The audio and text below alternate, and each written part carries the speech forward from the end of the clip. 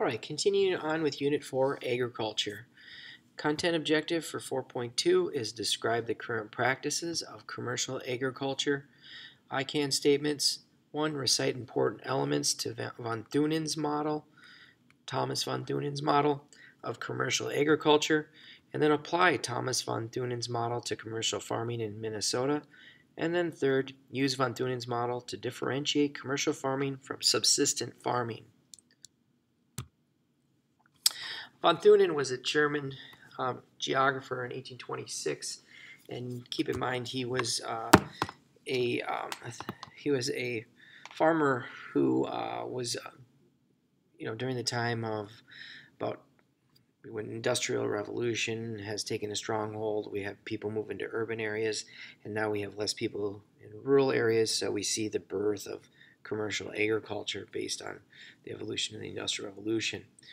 And with this, farmers chose crops and animals to raise based on the local markets. So when we talk about von Thunen's model in his book Isolation State, he compared two costs, land costs versus transporting. And he said that the different rings of the city will be based on distance to the market. And when we look at the rings, they follow a concentric zone model with the center being the market. That's the city, and where the market where access to goods was sold. And then also in that first ring from the city or the market, you would find horticulture or market goods, so commercial gardening, if you will, like tomatoes, plants, tropical fruits. And then the second ring would be the woodlots, and the woodlots were the energy that was transported to the markets to use to heat homes, and they were heavy, so it was quite expensive to transport them to the markets. Third ring would be pasture lands and various other crops, such as corn. That's a crop that takes up a high arithmetic density. And then the fourth ring would be animal grazing. So you would have your wheat crops, your oat crops in those fields that were less dense, and then also animals and livestock. Von Thunen's model, again, is the first commercial market model.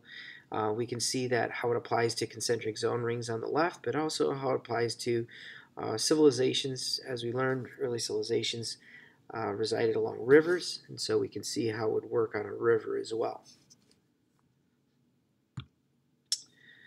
Does it hold true to today? Yes and no.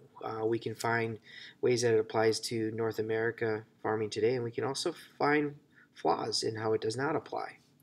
One of the ways we can see how it applies today is looking at where dairy farming is. Dairy farming historically is located near the markets. Our largest population is in the Northeast, so that definitely is a true fact today. And then when we look at grain, we can see that our lower arithmetic density historically has been in the West. So they have that fourth area where there's lots of land available and you can graze animals. But the fallacy is the emerging markets in Southern California, where now we see a lot of textile growth with industry, and that where wheat is located would not be the fourth ring. And where we see Mediterranean here in California, it's closest to just the markets in California, but the largest markets would be in the Northeast. So Mediterranean would be more like horticulture, which would be in that first ring. We can also take a look at some other accuracies. If we have markets here in the Northeast, ranching is going to be in the West. Another fallacy we can see with this is, let's say, oranges, for instance. Oranges, a tropical fruit, can be located in the first ring in our largest markets, although we have emerging markets in southern Florida, then also southern parts of Mississippi and Louisiana. Most of our markets are in the Northeast or Southwest. So we can see how it holds true, and we can also see how it does not hold true today. How about Minnesota? Where does it hold true? Well, when we look at milk, we can see that they're closest to the markets, which would be in that first ring of von Thunen's model, because it's a perishable good and they have to get it to the market quick. It has a short milk shed.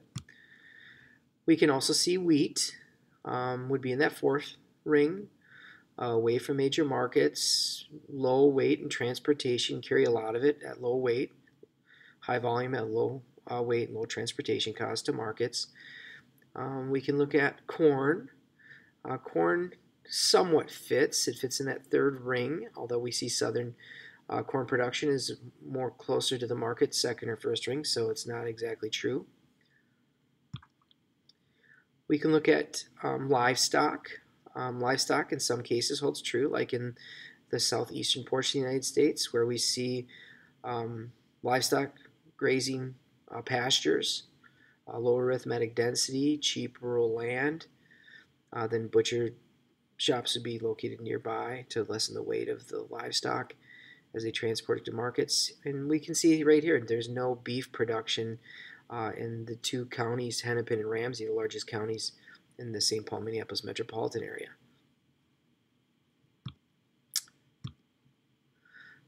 We talk about subsistent and commercial. This just builds on it. We know subsistent, they use hand tools. They have low technology.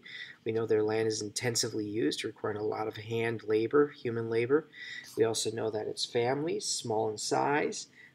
We also know that they consume the food on the land. And then we look at commercial, very large plots of land, advanced technology as we see with like a combine, and then less people as farmers.